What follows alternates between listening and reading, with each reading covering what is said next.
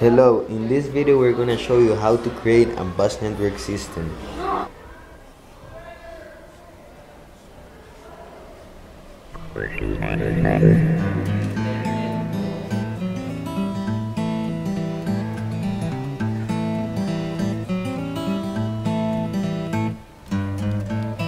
A hub. In a hub, a frame is passed along or broadcast to every one of its ports. It doesn't matter that the frame is only destined for one port. The hub has no way of distinguishing which port or a frame should be sent to.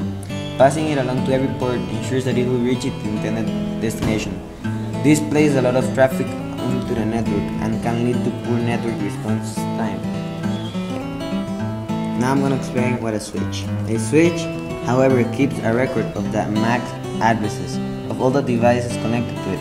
With this information, a switch can identify which system is sitting on which port, so when a frame is received, it knows exactly which port to send it to, without significantly increasing network response times. So regardless of the numbers of PCs transmitting, users will always have access to the maximum amount of bandwidth. It's for these reasons why a switch is considered to be a much better choice than a hub.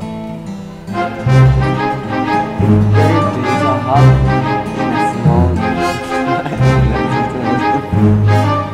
The differences between a hub and a switch is that a hub is much cheaper and has more traffic, so it's better to use with a small network instead of a switch, which is better for a big network.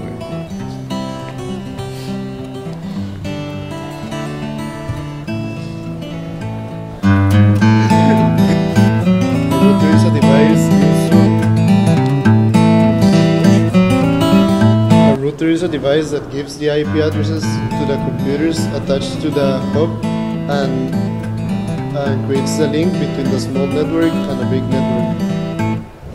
The Ethernet cable is also known as Category 5 cable, and it's used to connect computers to the router and the hub and to share the files and resources that a network allows us.